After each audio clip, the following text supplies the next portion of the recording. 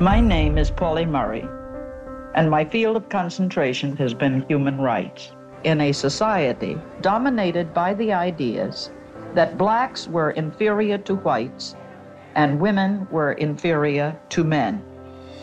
Pauli was the writer, the lawyer, the priest, the poet. Pauli Murray was not just an amazing lawyer or a badass feminist, but also a queer, non-binary person. We first heard about Pauli Murray from Justice Ruth Bader Ginsburg when we were making documentary RBG. And when we started looking into Pauli's background, we were just flabbergasted. Any innovative idea to change the world for the better, Pauli seemed to be thinking of it like 10 or 15 years before it occurred to anybody else. Pauli had definite ideas, sometimes ideas other people disagreed with. Pauli was way ahead of the times. I chose for my senior paper, should Plessy versus Ferguson be overruled? My little argument went to the Supreme Court. I was floored that I'd never heard of Pauli Murray and that I knew most people had not heard of Pauli. So our approach was to not just find all of the accolades, but to really try to get at Pauli's personality.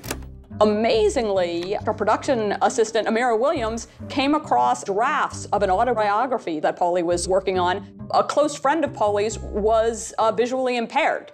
And so to get thoughts from this partially blind friend, Pauli had done 30 or 40 hours of tape. So we had this autobiography, which was so beautiful, and then we had this gift of Pauli reading it in their own voice. This is Chapter 1, page 1 of an autobiography in manuscript. Betsy West and Julie Cohen said to me, "We have a lot of audio, but we're not sure how to tell the story visually because there aren't many images of these amazing stories that Pauli is telling." And I come from a background of an artist. I do collage art, and I said, wait a minute, we can build our own visual language? And that kind of excited me because we can really be creative with making it an experience. As a cinematographer, knowing that this film was heavily based on archival material, I had really the conflict of how can I bring any mood to the visuals that would tie things together. And for me, there was like this whole idea of hearing stories of people from the present time connecting to Pauli in the past.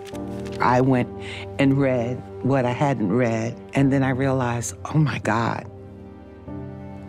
Petersburg bus incident, March 1940. I did not start out to contest segregation statutes. There was just nothing you could do but fight back. Pauli Murray was the kind of person who saw an injustice and could not help trying to do something about it. The scene where Pauli Murray is arrested on a bus for not giving up her seat to a white person, there are no images of Pauli Murray being arrested on that bus. It just doesn't exist. There was no movement at the time when Pauli was refusing to move to the back of the bus. Pauli was acting alone, but that did not stop Pauli. This was 15 years before Rosa Parks refused to take her seat in the back of the bus. So the challenge was we had this audio of Pauli telling the story of the bus, but what do we see? What is Pauli Murray's point of view? And what if we could be on that bus? My friend and I were traveling from New York down to Durham to visit my two aunts for Easter. We found this old promotional video from Greyhound that had just a whole journey on a Greyhound bus. And so we approached the scene that way of showing passengers, showing rural backgrounds because of where Pauli was traveling. We wanted it to play like a scene so that you feel like you're on the bus, even though you never saw the arrest, you never saw Pauli Murray, but hopefully you felt it happen.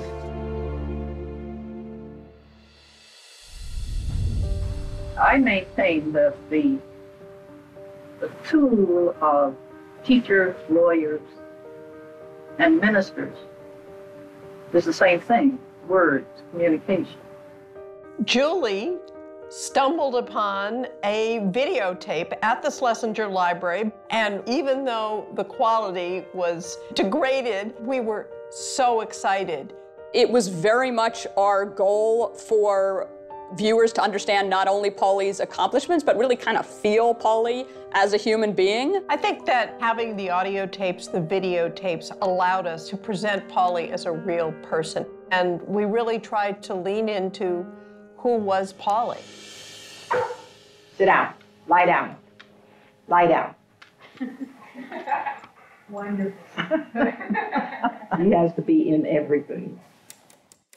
In fiction, there's a certain level of hyperbole that you could actually add to the music. Whereas in documentaries, everything has to have an element of truth to it. So the music has to support that as well. I always think about what piece of the story, what piece of the environment can I bring into the score? And in this case, it was a typewriter.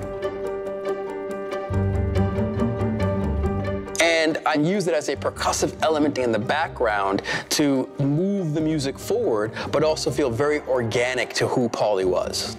I think we're in a time of very radical change. I do think that we're going through a time of reconsidering our history, and that really connected us to Pauli's story. This story kind of allows you not only to learn about this magnificent figure in American history, but also maybe to rethink the way we think about American history in a broader sense. Pauli Murray is the perfect example of a person who should actually be a household name, who should be included in our textbooks, but isn't.